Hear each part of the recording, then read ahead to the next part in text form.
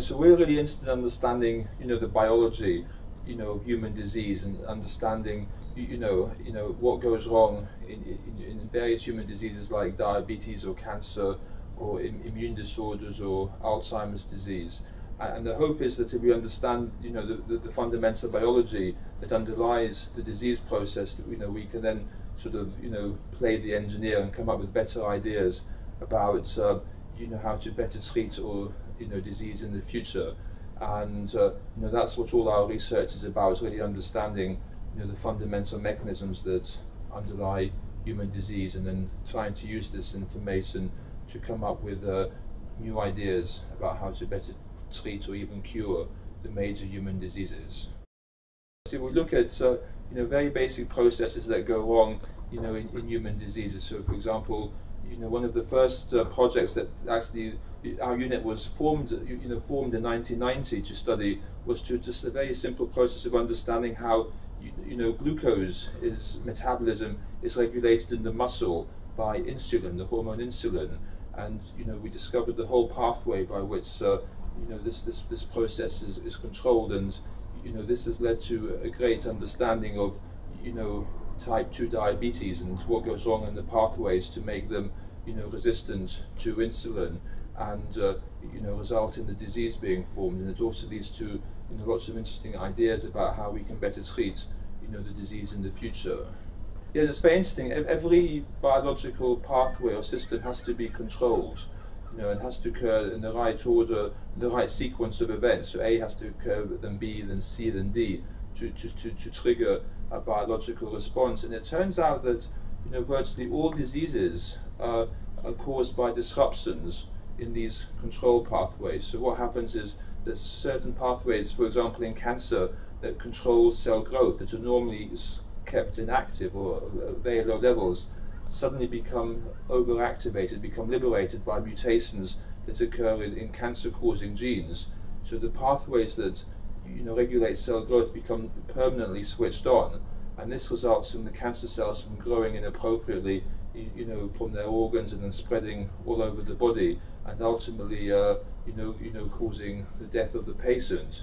And another situation where the opposite occurs is actually, for example, in diabetes. In diabetes, what happens is that the body normally responds to insulin. So when you have a meal, taking in sugar, that liberates insulin from the pancreas of the cell, and that signals to the tissues of the body that you've just eaten, and it forces them to take in the sugar into the tissues, which is used as an energy source.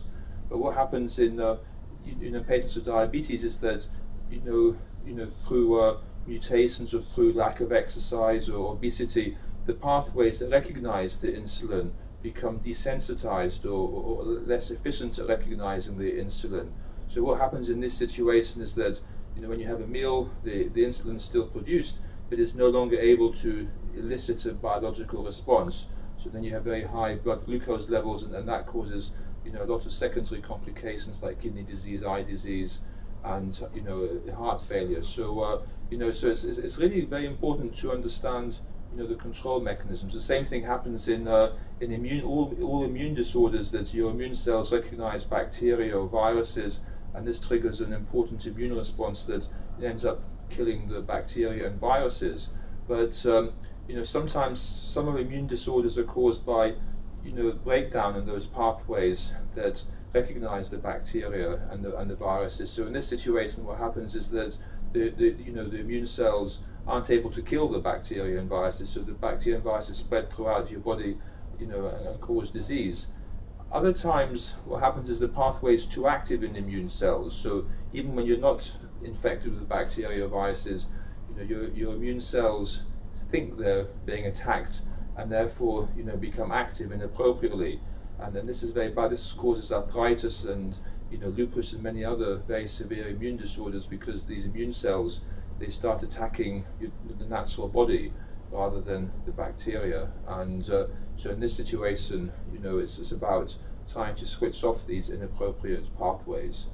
But what's really exciting is once you understand those pathways and what goes wrong, you can really start thinking about ways to treat human disease. So for example, in the cancer area, many of the genes that are mutated that cause cells to grow are now all known from sequencing of the genome of people with cancer.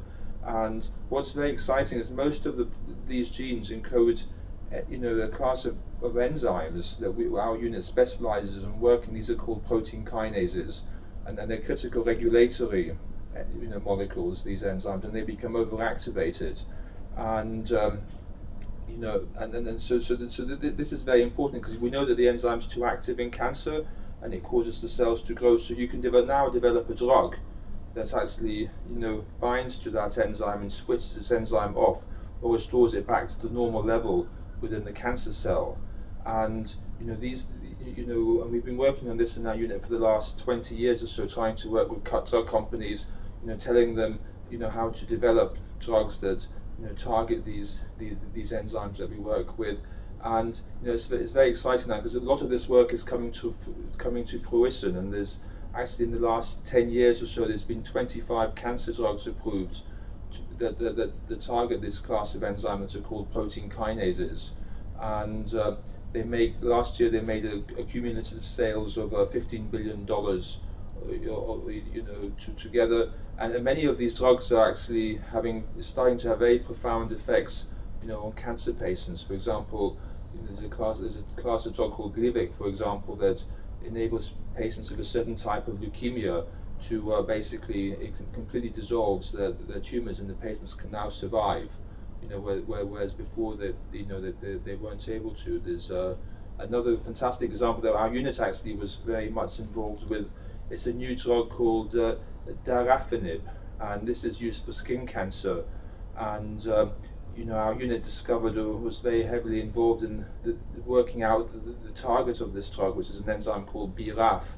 And this is actually mutated in most patients with skin cancer. And this drives the growth of the melanoma cells in the skin cancer. And we helped GSK, develop this dabrafenib drug, from work in our unit. And this was approved about a year ago for treatment of patients with skin cancer. And then this is also having quite a traumatic effect in the clinical treatment of this condition. But I think this is what's really exciting. This is just the tip of the iceberg. There's 25 drugs approved, but we know of hundreds and hundreds of other compounds undergoing preclinical developments. Not only in cancer, in immune disorders, in hypertension, in neurodegeneration, and the hope is that probably at the moment about 30% of all research and development that's ongoing on the pharmaceutical industry is focused at targeting these enzymes that control biology and biological processes. And the hope is that if we can harness this information, these drugs are successful, that they could literally be many more enzymes, drugs coming onto the market, and this could really revolutionize the treatment of all types of human disease. The MRC unit, which we work here in Dundee, is really an amazing place. Actually, we have 20 major group leaders who work here, and they're leaders in their research field. And the reason they choose to come to work here is because we have such a expertise in studying the pathways that control biology. And I think we have for us it's all about having an amazing environment for our researchers. So we provide the state-of-the-art facilities. We have very good funding, and one of the most important things that we do, which distinguishes ourselves from other people, is we interact very extensively with the pharmaceutical industry. So maybe about a third of our research focus is really geared at working with pharmaceutical companies to try and accelerate the production of drugs in this area of research that we do in. So our researchers come here, they do fundamental biological research to understand what's going wrong in disease. But as soon as they understand that and they come up with ideas about how drugs could be developed, we work very, very closely with the pharmaceutical companies as well as leading clinicians of the field, because they also are very important in guiding us to make sure that what we're doing is makes sense from a clinical point of view. And so a lot of the focus is really aimed at working with drug companies, and but always at the same time doing new fundamental research. If you don't do fundamental research. If you don't understand biology, if you don't understand how something works, you can't fix it afterwards. You really have to, understand the fundamentals before you can come up with ideas about fixing it. And if you don't do there's always an argument, whether the government should fund fundamental blue sky research or just put all the money in translational research. But my view is, if you don't do the fundamental work, research, the blue sky research, there won't be anything to translate tomorrow, because you won't know anything. You'll just know what you knew yesterday. So it's really critical, to be at the forefront of the field. It's really at the fundamental research side that keeps you at the forefront. And it is an amazing environment here. We have in our unit about 180 researchers. I think they come from 30 different countries. I think in my lab I have about 14 or 15 people, and I don't think I have anyone in my lab working from Scotland. They come from all the different countries in the world, and that's what makes science so brilliant, because we don't have any barriers. People, whatever colour, skin they are, religion or beliefs they have, they can come and work together, to understand biology. And it's one of the most exciting things you can possibly do. It's like biology is like a whole universe. It's a different. It's a biological universe, and to understand, I think we still understand less than 0.1% of what's in this universe and how it works and how it's controlled. And if anyone wants to do something really exciting with their life, and what they're passionate about, science is amazing career to go into, because you can really discover things, see things that no one's ever seen before, come up with new ideas.